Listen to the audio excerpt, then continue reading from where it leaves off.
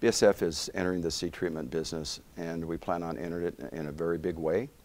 It started when we started evaluating our portfolio, and we found that we have a very strong portfolio with fungicides. Most of those have initially been used as foliar, but we started screening them on seed treatments and found that they have a very active disease control spectrum of seed treatments. So as we looked to the future and saw our pipeline of products coming down the line, it made sense that we really evaluate the seed treatment business as a new market for us.